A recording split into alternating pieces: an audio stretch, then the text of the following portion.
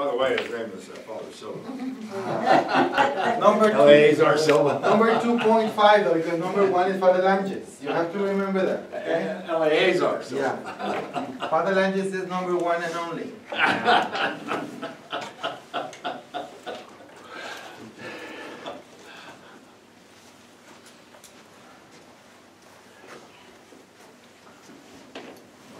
think I ran out. No, I ran out. Can you guys share? Yeah, with sorry. I'm gonna split this chair.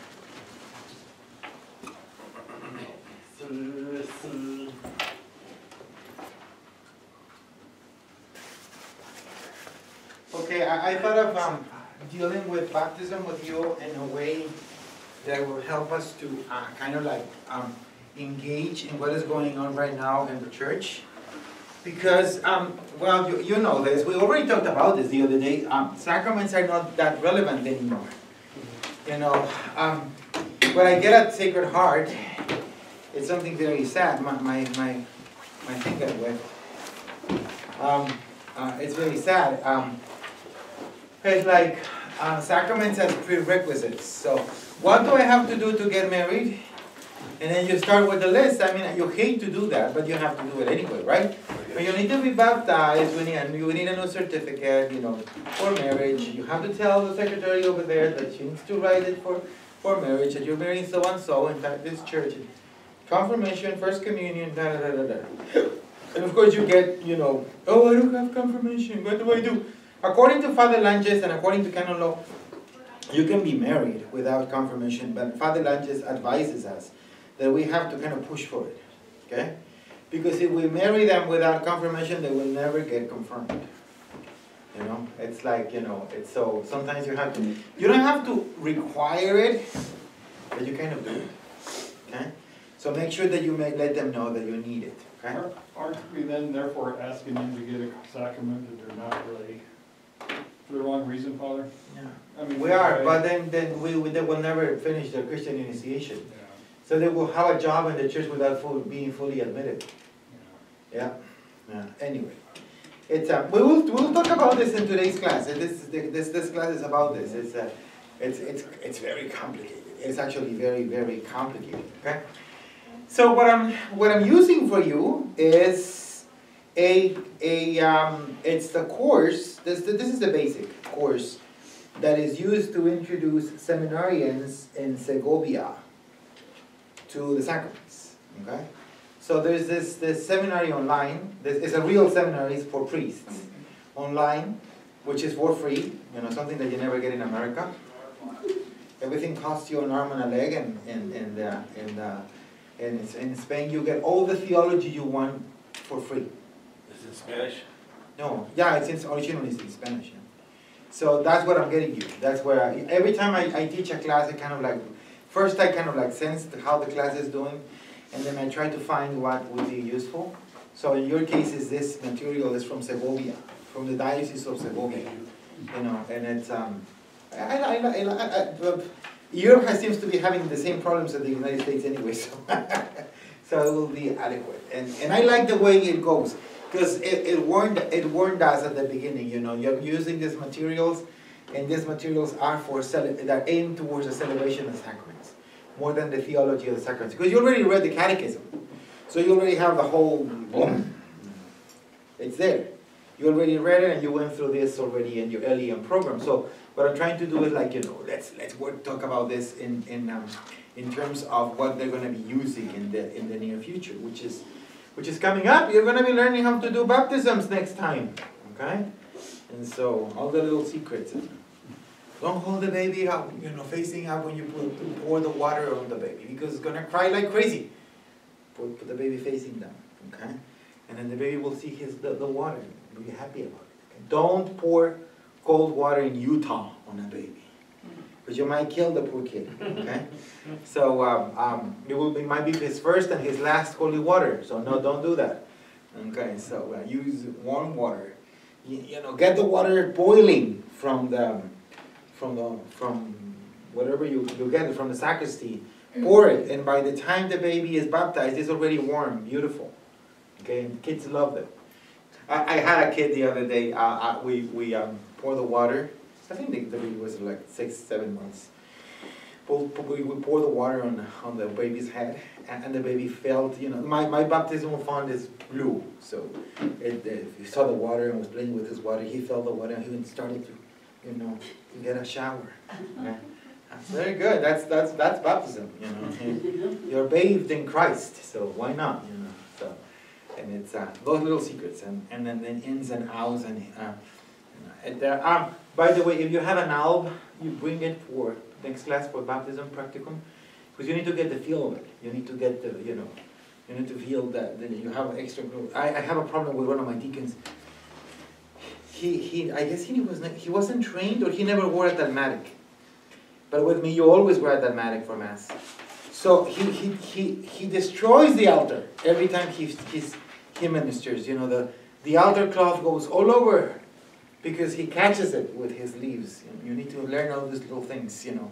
You know, when you go on the altar and you have your dalmatic and it has big sleeves, you don't go like this, because then you're going to make a mess. You go like this. A couple weekends ago, we had the deacon putting, you know how they divided the hosts into different supportings? When he was doing that, he got some in his sleeve. Yes. So after he was done, he turned around and like Dios hosts mío, off. yes. Oh. So when you're wearing your dalmatic, you go like this, and then you start doing whatever you want to do, and then you move out like this. Okay? Because you have this huge. My sleeves in my alb are like this big. 'Cause I don't want it to show that I'm poor, that I have enough fabric to make these sleeves. You know? That's a joke that I used to play with my students. I like that because it's more comfortable. I like monastic albs because I'm lazy, and I don't like to be tighting anything or in nada. Just put it on, and they look good. Okay, even my shoes are like that. Yeah. So anyway, but you have to be careful. Things like that. You'll learn little things like that because you need to be able to do that. You know? The cathedral doesn't have any problems because the altar of the cathedral is not that high. But there are some churches like Kearns that the altar goes all the way to here. You go, the Lord be with you. It's awful. The altar is awful. It's awful. It was done in a try to improve it. It didn't come out. It didn't come out the way it was planned. It's crooked. It's too high. It's Dios mío. Yeah. I know this because the priest that made it told me that it didn't work. Okay. Let us go for a little intro on baptism. Baptism as a sacrament in the New Testament describes the most. It's the sacrament. In fact, Luther kept 2 sacraments, right? Baptism and Eucharist. At first, he held that 7 sacraments. But then he reduced them to 3. Baptism, Eucharist, and confession.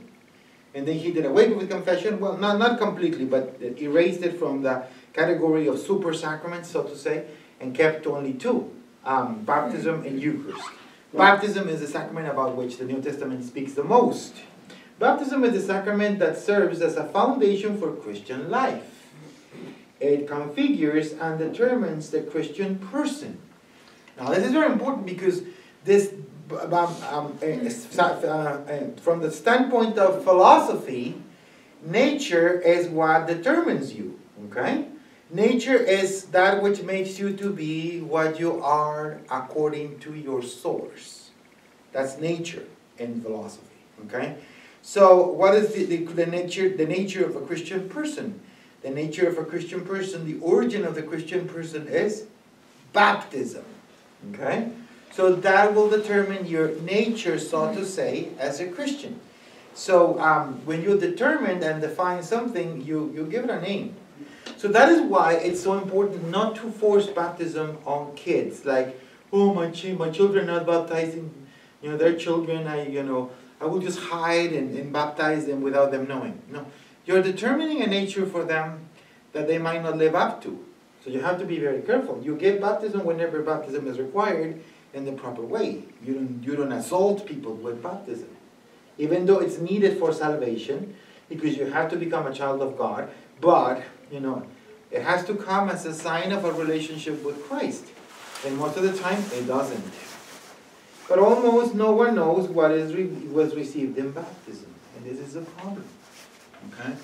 So how many talks do we have in this parish to receive baptism? One.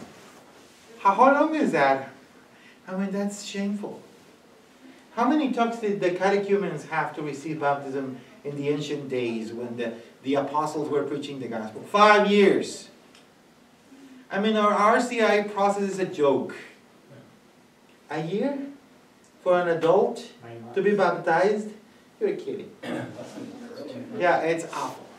I mean, I'm sure Peter and Paul and the rest of the 12 turn in their, I know they're not in their graves, but they are, their bodies are. But in heaven when they hear that, 'cause it's awful.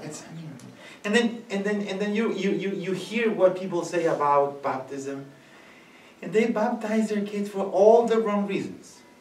Are you saying that it's too long or too short? So short. Wait. It's just a joke. And actually, the apostles, didn't they Put it off. go to the Roman centurion's house and baptize everybody in the house Yeah. immediately? Yeah, no, not immediately, after they were announced at the charisma, and they had an outward sign of the Spirit, that he agreed to that. Okay? We don't have any of that anymore.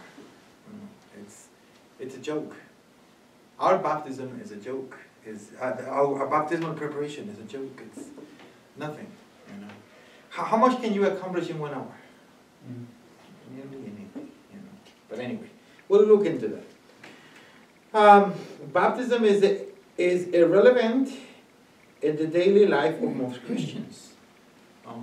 Father, I'm going to bless me, Father, for I have sinned. Well, your sins, my son. Oh, you know, I just lied like everybody else. What?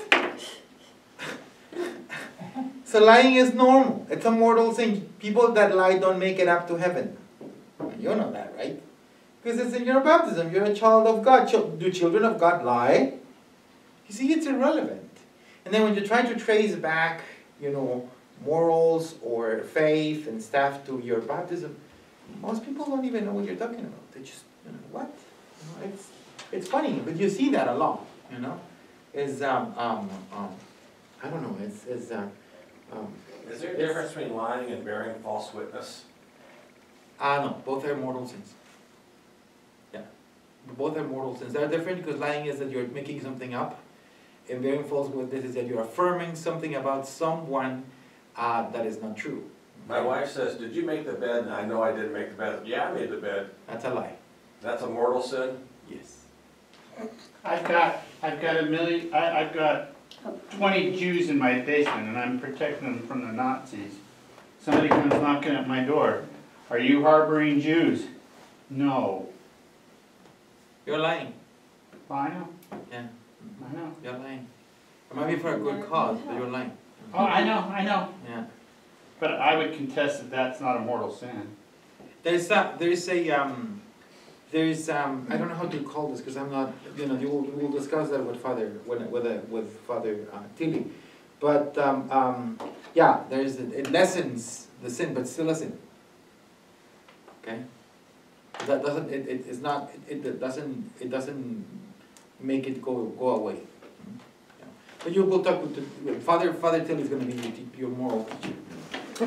Not me. Because I don't have any morals. No, I don't have any morals, so I don't teach anything. Now you got my brain spinning. Most parents seek baptism for their children for sociological, cultural, and religious reasons, but not for the real reason, which is to follow Christ. You know, sociological reasons, well, you know, I live in Mexico, everybody's a Catholic, everybody has to be baptized. The kid is almost a year old, I need to take the kid to baptism because all my compadres and comadres are doing baptism. That's sociological. That's not real. Okay? Or, we get it here too, you know, it's cultural reasons. Well, you know, it's grandma did it, my mom did it, I don't know why, it's a part of this culture, you have to do it, and you just do it. Or religious reasons. Oh, you know, well, you know, it's they told us in church that if you don't baptize your child, he will not have first communion. That's not a reason either. You know, those are the wrong reasons. You know, you baptize somebody because the person is following Christ. Not because of this, you know. And yes, it will brings up all the problem with infant baptism, but we'll deal with that in this class. But that's the wrong reason, you know. It's sad. Almost no one remembers his baptism and its consequences after receiving the sacrament. You know, Pope Francis is always telling people, please remember the date of your baptism. Give thanks to God for the graces you received on that day. Remember who was the priest who baptized you. None of us do. I mean, I've looked up my baptismal certificate, and it's on my desk actually right now, and I can't remember it. I know what the consequences of baptism are because I baptized kids. The first weekend I was a deacon, I baptized 90 kids in one session. Yeah, but that's normal in Mexico. Yeah. So I do know what to baptize children like chicken. I thought like we'll put them in a bucket and Father, Son, and Holy Spirit. Here's your kid. I baptized 90 kids in one session. The first weekend I was a priest, I said 10 masses because a priest died, and I had to take his place. Do you ever have a dispensation to say that many masses? No. What's the most masses you can say legally in a weekend? In a weekend 10, 5 and 5. That's a lot still. That's what I do. I do, yeah, something like that. So why do you say legally? There is a legal. There's a limit, there's a limit. Canon law says you have to say 3 masses on your own, and then you can get a dispensation to say 5, but you don't go more than 5. Per day. Mm-hmm. The most I have celebrated in my life is 17. This dispensation, does it have to be explicit? By the bishop, yeah. Written? Bishop, no, it can be oral. Bishop Solis the other day asked me, how many masses do you have? And I, oh my goodness, I need an examine and I'm going to get up big. You know. And I told him, well, Bishop, we have mass at, baptisms at 9, or mass at 9, and then 11, 1, 3, 6, 7:45 on Saturday, and then 3 on Sunday. And he took note. I'm going to get a letter one of these days, I'm sure. Do you have any help, Bishop? Do you see any help around here? No. Of course not. Yeah. The reason why it's a very good reason, my friends, because you can lose attention, you can lose devotion, you can do it mechanically, and you're not supposed to, because you're leading the community, you're leading the body of Christ in prayer. You're not supposed to do that. Okay? But on the other hand, if I don't marry my 54 couples that I have for this year, who's going to marry them? The Mormon bishop? Oh yeah, he will be very happy to do it. No, yeah, take care of your children, tus hijos, you know. It's like mom when she gets to stay up all night. You have to do it. You don't get a dispensation for that, do you? No. Okay. Of course, the bishop thinks I'm local, you know. But anyway, on top of this, the traditional emphasis on baptism has been its relationship with original sin only, and that's a problem. Okay, yes, it's the official teaching of the church, but it's not the only thing that we do at baptism. In fact, in Spanish, people say that the kids are born with horns, like little devils, and that the baptism shaves them away. Isn't that awful? You know? No. Kids are not little devils. Some of them behave like little devils, but they are not the little demonios. They're kids.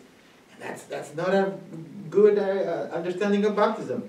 The popular idea is that baptism is a sacrament that wipes away original sin, and there is a clear lack of the traditional catechesis of the sacrament in the church. You know, they just do it, okay, massively. They just boom, get everybody baptized. You know, yeah. Same, the most efficient preacher of the gospel in the church is Saint Francis Xavier. Everybody says it's St. Paul, but we've already run the numbers and no, it's not. It's St. Francis Xavier. He baptized by the thousands. Oh, he was a super saint and everything, and I'm sure he did a very good job, but baptizing people by the thousands, is that the proper way to do it? In an emergency, yes. You know, but in regular conditions, no. They said after Our Lady of Guadalupe came that they baptized in the thousands. And Millions. And they gained close to 10 million over the next 10 years. Well, we lost over the Protestant Reformation, million. we doubled it with a little one, but she's good, you know. She's the best. It's Mary, it's the mother of Jesus. She turns water into wine. Anyway, since baptism is administered to the entire population of some countries, at infancy it has stopped being the sacrament of the community, converted to the Christian faith and the gospel, and has become a trademark of some born in certain places. You're just baptized because you're born in Spain or you're born in Brazil, and you have to be baptized.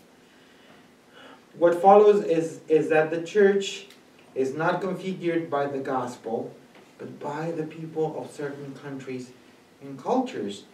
When I see this, I tremble. I become scared. I see this in my parish all the time. You have to do this in this way because this is how we do it at home. No, that's not what determines your faith. It's the Lord Jesus. It's your relationship with the Lord Jesus. And if you happen to worship the Lord Jesus back at home in Guanajuato, or you do it in the Netherlands, it's the same Lord Jesus. But you get that a lot. You get that a lot here. So it's a little bit scary because it's like, back in Ireland we do it this way. Yeah, I totally get it. But, well, Silva is not an Irish last name. It's Portuguese, and I have no idea. But it's the same Lord Jesus. Can we just, it's that you get that a lot. And you have to be mindful of this because they're gonna come out to you and say, Padre, because you're a deacon, Father, can you do this? And you have to say, well, this is not how we do it. And try to make it very Christian so they understand that it's a relationship with the Lord what defines their faith, not just a culture. Yes, it takes place in a culture, and you have to be mindful and respectful of such a culture, but it's very difficult sometimes. Okay, you get that a lot in your parroquia, also, right? Mm-hmm. Yep, yeah, and down in San Jose Obrero too, you get that a lot.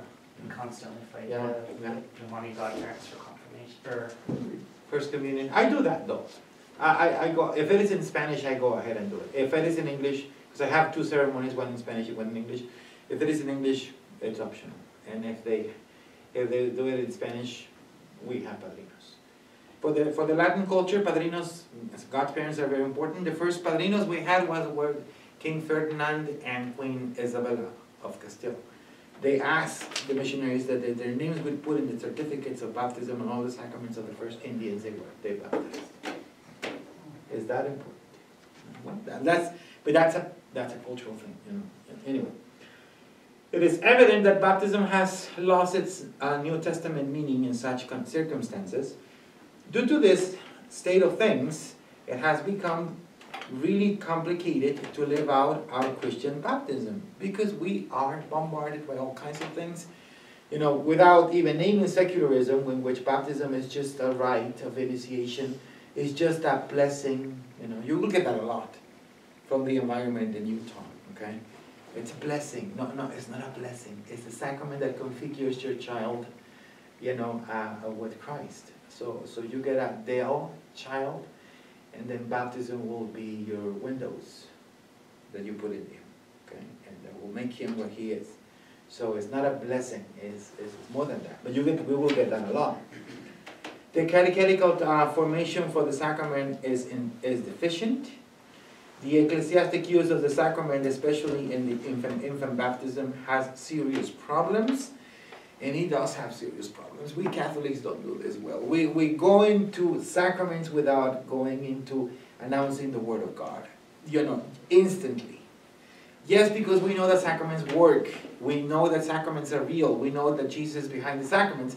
But we don't do it right. We just rush into it. Okay? Oh yeah, here's the baby, holy water. Remember that episode of The Simpsons where what is the name of the guy, Flanders, the super Christian, had his emergency kit with a Bible, holy water, and a cross for emergency baptism. Tried to use it on Homer, of course, it failed. Yeah, we're like that sometimes. We just have an emergency kit, and actually I do have an emergency kit. there's a kit in my living room in a little box, and it has everything for both baptism and anointing of the sick in one visit. Yeah, so it went like that. Okay. I'm trying to work in the parish with my deacons because they do baptisms. You know, if I get a deacon, the deacon gets his sacraments. I don't go there. I give him everything he needs and everything, but it's his sacraments. I don't try to run his deacon life. He does his thing. But I was talking to them the other day. We have to announce the kerygma. We are lacking the announcement of the kerygma. We're baptizing children into the death and resurrection of our Lord Jesus Christ, and we're not announcing the death and resurrection of our Lord Jesus Christ to the parents and godparents. What are we doing then? Okay? And it becomes so difficult because then the parents don't accept the kerygma. Why is Father talking about the cross? I want to baptize my kid. Yeah. Yeah. But then we're doing an empty baptism, sort of, because we are just getting the holy water and the holy oils. But then what? Is this kid really embracing Christ? Anyway, the significance of water. Every sacrament is a symbol, we know that, and in order to understand the meaning of that sacrament, we need to understand the symbol that is being proposed. Yes. St. Thomas Aquinas says that God knows us so well that he gave us the sacraments in terms of the things that we need and like the most. Okay? Like bread, water, oil when you get sick, comfort, forgiveness. St. Thomas Aquinas is a genius for this. And so he says, well, the 7 sacraments came about because those are the signs and the symbols that we as human beings need the most in our process. When we're born, when we grow up, when we are fed, when we make mistakes, when we get sick, when we define our life. And so that's the sacrament, the 7 sacraments. That's the explanation of St. Thomas Aquinas. St. Thomas Aquinas is the one that actually made the definition of 7 sacraments. Because you know that we had several sacraments, sometimes by the hundreds. So the church struggled to make clear that there were 7 sacraments. And the one that actually made the definition and was proclaimed by the Council of Trent is St. Thomas Aquinas. We have 7 sacraments. Why? Because those are the sacraments instituted by Christ that really signify the life of the Christian with Jesus and the relationship with him and with God the Father. So it's the 7 sacraments. So if we understand what the sign that is proposed as the sacrament, then we understand the sacrament better. Because that's the logic that God used.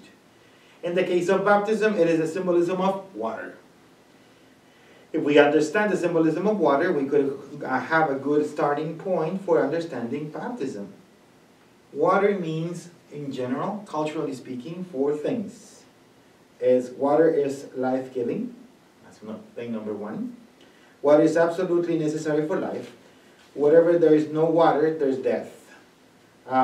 What the space things are looking for in other planets is water, so we cannot move any if we don't have any water.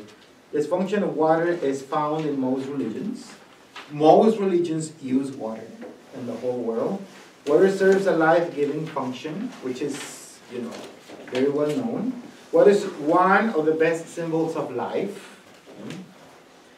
There was a theory, I don't know if it stands or not, because I don't follow that anymore, but there's a theory that life began in this warm water nearby the beach. That's where the first, things began to evolve and stuff. That's a very nice idea of water. You remember this beautiful idea of water at the beginning of creation, and the Spirit of the Lord was on it, giving it shape, and that's another idea of water, of life-giving. And in several religions, water is used to signify that the believer passes from death into life, a life given by God himself. And we find ritual baths in most religions. The Jewish religion has one. The indigenous American religions had one. Of course, Christianity has one. In many religions, you find that the new birth is symbolized by a bath. Number 2, water cleanses. This is common knowledge. We use water to take a shower every day. We better do that. Yeah, out of charity for our brothers and sisters. In the Jewish religion, as well as in several other modern religions, ritual baths are used to symbolize the cleansing of body and soul. You get these New Age people and these new religions, made up and stuff. And basically they do a kind of baptism because that's how they feel that they can, stabilize their chakras and this and that and the other. And well, it has to do with the fact that people take water as something that cleanses, and that's something beautiful. It means that the grace of God cleanses the spirit from every ritual impurity. It makes the believer acceptable as one who has washed clean from head to toe. And it has to do that with being acceptable, with being filled with grace. It's beautiful, isn't it? Because it's the idea that you aren't going to present yourself before the Lord. You're going to present yourself in front of God, and you need to be acceptable. You need to look good. You need to smell good. You see that in our baptism. You baptize the kid, and you anoint the kid with the chrism, and it smells beautiful. And you're making the kid acceptable. You clothe the kid with a white garment. You enlighten the kid with the light that comes from the Paschal candle. You see, the symbolism of water helps you to understand baptism better. Okay? And if you let the symbols talk when you celebrate your sacraments, if you let the symbols talk, you don't rush into the sacrament, you don't get nervous and you don't know what is coming next and stuff like that. You try to be natural and celebrate your sacraments in a way in which you accompany the family in this process and all of that. The symbols talk by themselves. You don't have to talk too much. You don't have to make a big fuss. But you have to celebrate it right. There's a secret for that, and there's a little it works when you celebrate the sacraments in a dignified, well done way. The sacraments do work. They're catechesis, and people get it. And people will tell you after the celebration.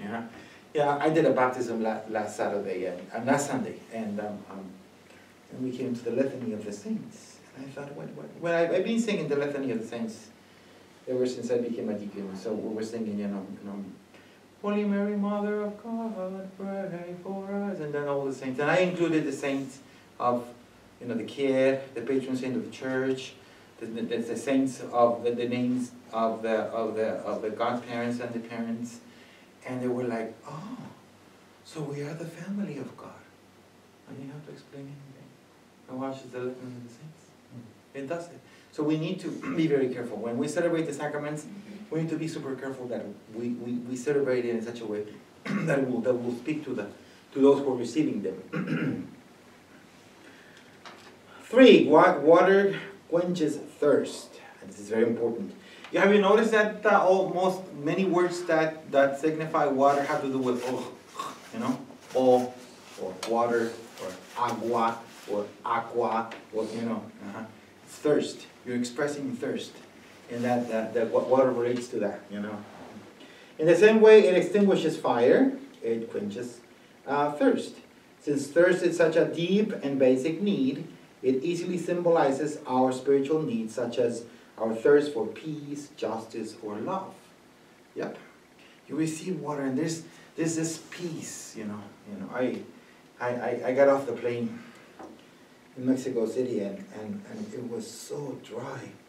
I was like, what am I going to do? It was bad. And then I got some water, expensive water at the airport, very expensive. And of course a nice Mexican Coke Zero. That's so good. I did it. You get some peace, and you go like, oh, okay, whatever, yeah. But it gives you peace. Once you drink, you get some peace. There's this beautiful idea, this beautiful thing that comes to you. Well, you don't need this anymore, and you can compare that easily to the needs for peace and love and forgiveness, and so. Water is often used in poetry and art. You can see that a lot. There's lots of images that have to do with water. And it gives you this idea. And just think of the movies that include you know, ships and the ocean and some romance movies will happen next to the beach. And some action movies have to do with water. It's this idea. Water is a very powerful element, and it helps you to kind of like, you know, get that. But water kills too, and that's very real. Water can be a cause of massive destruction and death. It's in several regions. The immersion of a believer in the waters of a river symbolizes his death to his former way of life of sin, and his rebirth to a new life of grace and friendship with God. There's this village in Central Africa where they had to move from one village to another, from one place to another, and they had to cross a river. And many people died by crossing the river, but those who made it were the new people, the new village. So the bishop of the village, the Catholic bishop of the village, learned of this story, and he celebrates baptism that way on Easter. So one half of that, those who are already baptized are with the bishop on one side of the river, and then the person who's going to be baptized and the godparents are on the other side of the river. And so the bishop blesses the river, okay? So that's a massive amount of holy water, okay? And he blesses the river, and then in this very African fashion, this half of the village, of the church actually, of the assembly, starts to yell, you know, the Africans do it, you know, come over, Christ is waiting for you over here, come over, do it, you can, it's not easy. You have to go through the river, and it's not easy, okay? And so the deacons are standing next to the river with the bishop, and then the catechumens are crossing the river with the sponsors. I mean, that is a real sponsor, right? If you have to help your kid prevent him from drowning, you're a real sponsor. But I like the things that they yell at them, you know. God will sustain you. Christ is with you. The Holy Spirit is waiting for you. That's what they yell at the catechumens. And the catechumens make the crossing, and when they're about to come out, then the bishop comes in and says, "You are baptized in the name of the Father and of the Son and of the Holy Spirit." And then the deacons take care of you. They change you, and it's a very nice way of baptism. It's very African, of course. I'm not advising you to do this in the Jordan River, but it tells you of the power of water. You know, it can kill you, but also can give you life. You know, it's. When I read this story many years ago, it's exciting. I would love to see that baptism. Of course, I would not love to celebrate that baptism because then the river will take me. But yeah, it's very nice. And it symbolizes the rebirth to a new life of grace and friendship with God. Okay, and that's what you are aiming towards. But in order to get to this type of life, you need to die. Can we find these four symbolisms in the Bible? Of course, you know, the symbolisms of water, of the water in the Bible can be found. We find plenty of evidence in the New Testament that the early church administered baptism with water, always with water. It has to be with real water. It cannot be bottled water. It cannot be any other thing it cannot be perfume. It cannot be anything but regular water. Why can't it be bottled water? It has to be running water. Yeah, but if you pour it over the forehead, isn't that running water? No, that's stretching it too much. You get regular water. Yeah, you have to get regular water to do baptism. I mean, that's what the Code of Canon Law says. You get running water, regular water. Okay? What if you pour it out of a pitcher? That's too much, my friend. Just get water. Just get normal water. I don't understand the difference. Neither do I. Well, anyway, so you Just trust him. yeah. It was a practice. They used to do it in rivers. They will do it in wells. They will do it in, you know, just get water, and that was the symbolism of baptism. The four symbolisms of water are present in the authors of the New Testament. The main meaning of baptism in the New Testament is rebirth to a new life in Christ. That is what they wanted to get to. They wanted to symbolize this rebirth. Okay, and you get it all the time. You know, the date for baptism was Easter, always Easter. It was the celebration of the resurrection of Christ. It was the Easter Vigil, which is the original liturgy of the church. So it has to do with rebirth. It has to do with being born in Christ. A breakup from evil and sin, a bath of renewal and regeneration, and it talks of water that quenches thirst forever, something that can be referred to baptism in John 4:14. You know this. I am like the rock that gave out water in the desert. You know, Jesus is our rock that gave out water in the desert, and that we will never go thirsty. And it also there's some characteristics here that are important for baptism. Okay. It's a breakup from evil and sin, and it's effective. It really happens. The person who receives baptism, according to the New Testament, really dies to sin, and it's breaks away from it. That is why sometimes in the church, at the beginning of the church, if you were baptized, you were not allowed to sin anymore. And if you sinned, you got excommunicated, and maybe there was no way back. It was difficult.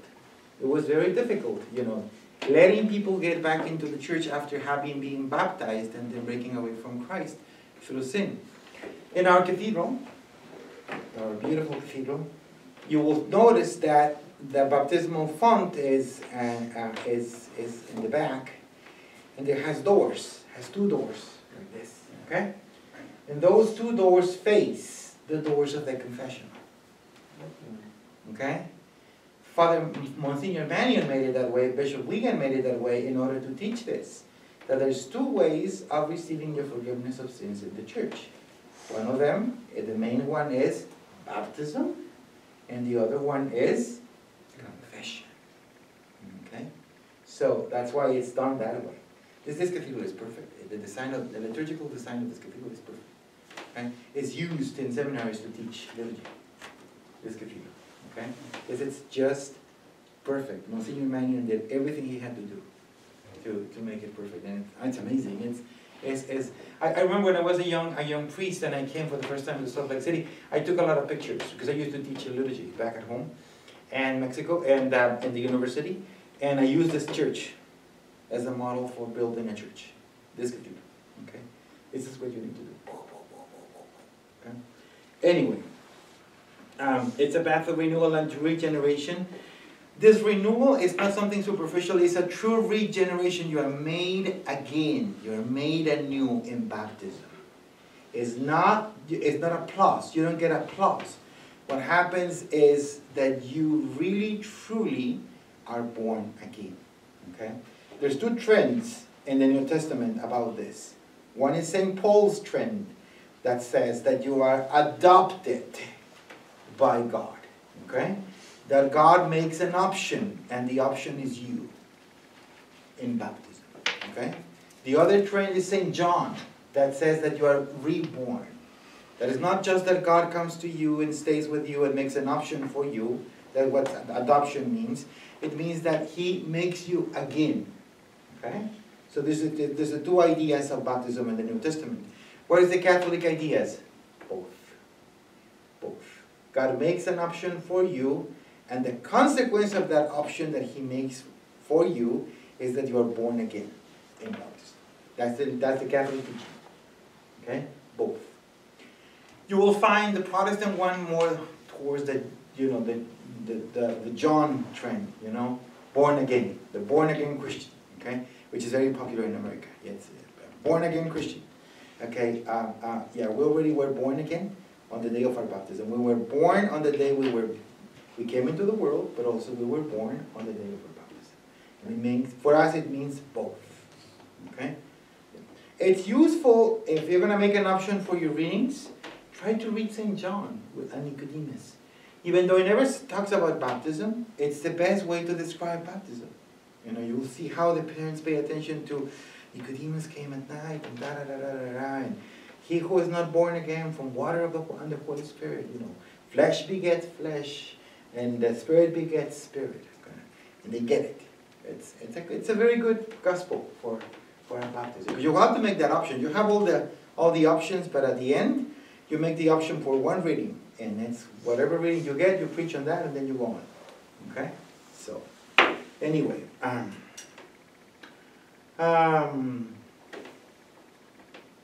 although it is the fourth symbolism, water that kills, the one that is the most often found in the New Testament. In the Old Testament, the great texts about water are the flood, the parting of the Red Sea, and these are symbols in which water appears as an agent of destruction and death. Okay? These are the two, and when we bless the waters for baptism, the prayer of blessing, which you're going to work with, the prayer of blessing talks about that, the flood and the crossing of the Red Sea of the people of Israel. And so those are waters that kill.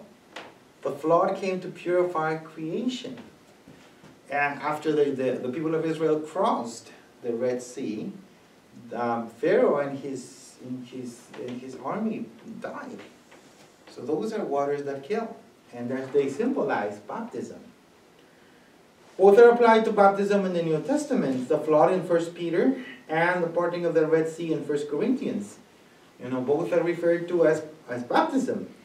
In the Synoptic tradition, the term to be baptized in the passive form means to take a bath by being submerged into the waters of death. Okay? It's not water that gives life, which what is used to talk about baptism is water that kills. Let's see the two passages there. Mark 1:9 and Matthew 3:16, just to kind of get a little idea. Do you have your Bible somewhere? You have your Bible in your car? Left my Bible covered. You can use, I use what's the name of that page? Bible Gateway? That's all the different translations, and it's quick.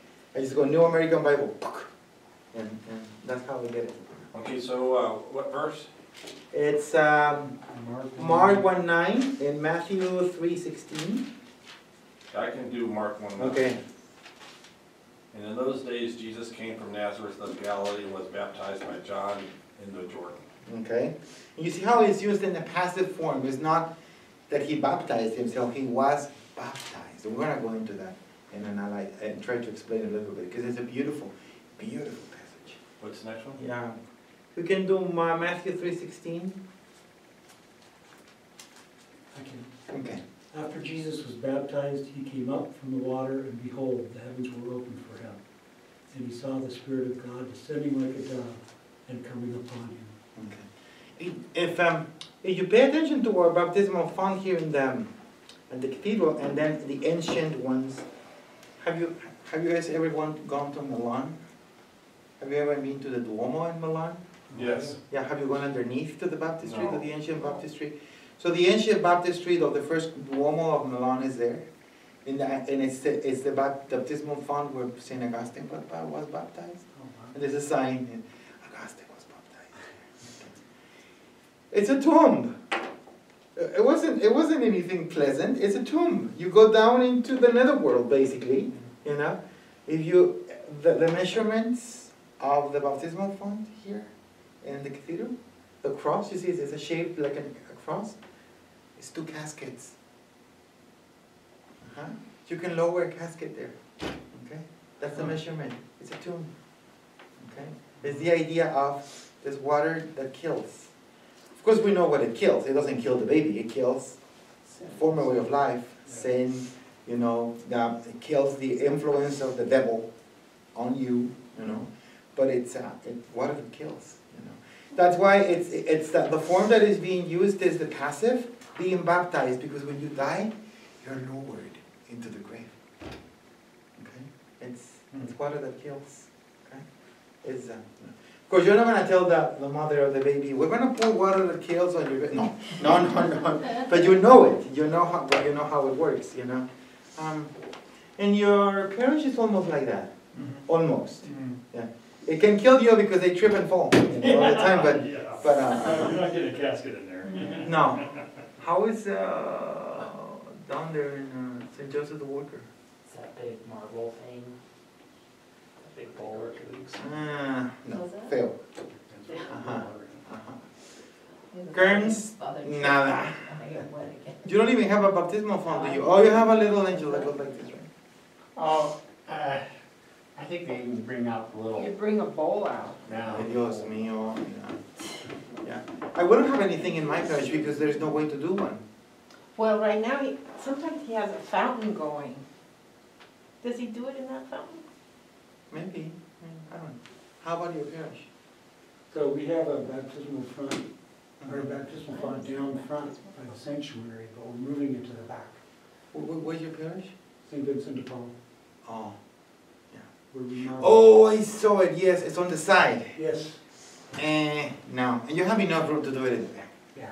Yeah. We're remodeling. Nah, that's a nah. It's like the one in St. John the Baptist, down in Draper. Nah. I mean, come on, it's St. John the Baptist, right? And you get it wrong. Ay, Dios mío. And then you have enough money to do whatever over there. Come on, do it right. Okay? Okay. How about your parish in St. Thomas More? In the back. That's good. That's good. Yeah. It's a way to enter into the church. We are baptized by uniting ourselves to his death, to Jesus' death. That water that kills. Okay? Christian baptism goes a step ahead. It is not only the acceptance of the death of Jesus, it is dying with him. Baptism means that you die with him. Baptism is a sacrament in which one expresses and symbolizes a total and complete change of life. Now this is very important because it's a total and complete change of life. It's not just a little, okay? It's a complete change of life. Are you in the right page? Yeah. So it's the whole thing. Now, why is it total? Why is it complete? Because the salvation you receive in Jesus Christ is done by God himself. The one who saves you is God in Jesus, because Jesus is God. And because of that, what he does on you is divinely done. Also, it's humanly done because it's done by the person of the Lord Jesus, who is a human being like you. And so that makes him naturally your Savior. You already talked about this with Father Christopher, right? Mm-hmm. Jesus is naturally our Savior. Why? Because he's God like the Father and a human being like us. So when Jesus does something, it's complete. So if you receive baptism, the baptism that Jesus instituted, what you're receiving is complete. It's not half of the sacrament. It's not a third of the sacrament. Okay? Well. And the change from death, sin and injustice, to life, honesty and goodness. In the same way Jesus passed from death into life without limits. The resurrection, the passion of Christ, the Paschal mystery is the model for our baptism. Jesus truly dies and truly rises. Okay? What do you need for Jesus in order to be risen? You need him to be dead. He has to die. By your cross and resurrection, you have set us free. You are the Savior of the world. We say that at Mass, right? Okay? So he needs to die. In order to be risen and be proclaimed our Savior, he needs to die. And that death has an aim. What is the aim of that death? His resurrection. But in order for him to in order for him to die, he needs to die going to something, doing it for something. And the reason why he does that is the resurrection. Now, this resurrection has as a content his death. When you see that big Paschal candle that is about to be shown to us, and you see that red cross, or whichever color you choose, and then you sign the candle, you know, and then you put on the nails, okay, the glorious nails of the wounds of Jesus, 5, because Jesus was wounded 5 times, you know, his 2 arms and his feet and his side, you know. You are proclaiming the death of the Lord Jesus and his resurrection. If you proclaim the resurrection of the Lord Jesus without his death, the resurrection of Jesus is empty. It's going to nowhere. Nothing is happening there, you know. Why do we celebrate his resurrection if he didn't die? But if you proclaim the death of Jesus without proclaiming his resurrection, you're proclaiming nothing. Because it will be the death of somebody who is good. But where is that going to take us? It was going to take us nowhere. So what we do is proclaim both. So in baptism, what happens is that we embrace Christ who dies and rises, but really dies, truly dies in order to rise. Okay? And we have to be very emphatic about that. When you do the blessing of the holy water on the Easter Vigil, you take the Paschal candle, and you lower the candle 3 times into the water, during the prayer of blessing of the water. It's a special prayer which is in the Roman Missal, and it's because the one who is going to rise, Jesus, has died. So that makes that water his death, and makes that sacrament his resurrection. So it's very powerful. Okay, make sure that you guys do it, because sometimes pastors, because of time and whatever, they just Now you really need to do it. They need to see that candle going down into the water 3 times. We always do things for 3 times. Why? Because we're Trinitarians. 1 for the Father, 1 for the Son, and 1 for the Holy Spirit. When we teach you how to do the funeral and go around the casket with the sprinkler, you don't go. You're not putting salt. Okay? You do 1, 2, 3, and go around it. 1, and you do 3 times 3. 1 for the Father, 1 for the Son. You have to be very emphatic and do it right. I learned that the hard way, because I was training, and a cardinal happened to be there at the same time. A cardinal from the Vatican. And he saw us doing it at the seminary. He went like, no. And you know how those Italians are, right? They yell at you, no. Non posso fare, no. Okay. So he grabbed the Spurges, and he went 1, 2, 3, and 1, 2. You were like, and that's how you do it. That's how you're going to learn. Okay? So then when the cardinals see you baptizing, they will not yell at you as they yell at me when I was being trained. Yeah. So it's the death and resurrection of Jesus. Every Christian, in order to achieve this type of life without limit, undergoes death in baptism. This is what Paul meant in Romans 6:3-5. We're going to see that text later on. According to this text, we're baptized by uniting ourselves to Christ. In the same way the people of Israel crossed the Red Sea and were baptized by uniting with Moses. It's very peculiar. They united with Moses. They became sort of, one with Moses.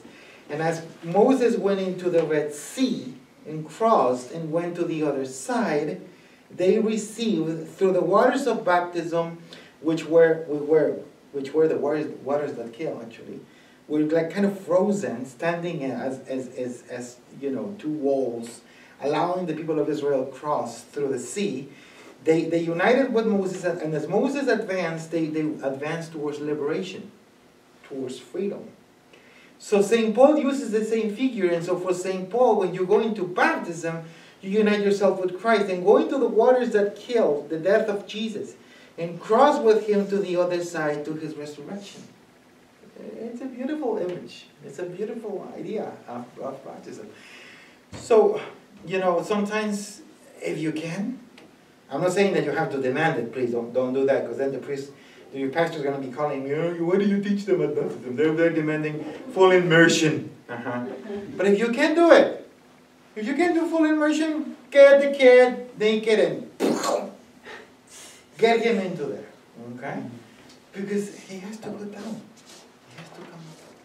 The new catechumenal way does it that way, I'm not trained to do that, so I don't do it. Other priests come and do it when they have baptisms. And they get the little creature, and Father and Son and Holy Spirit comes out, It's very symbolic. You almost see this parting of the Red Sea. Boom. Like the African bishop, come, woman, how those Africans are, they yell at you, and then you get to the other side. In Florence and Pisa, you also get to see those beautiful baptistries outside the Duomo, outside of the cathedral. Okay?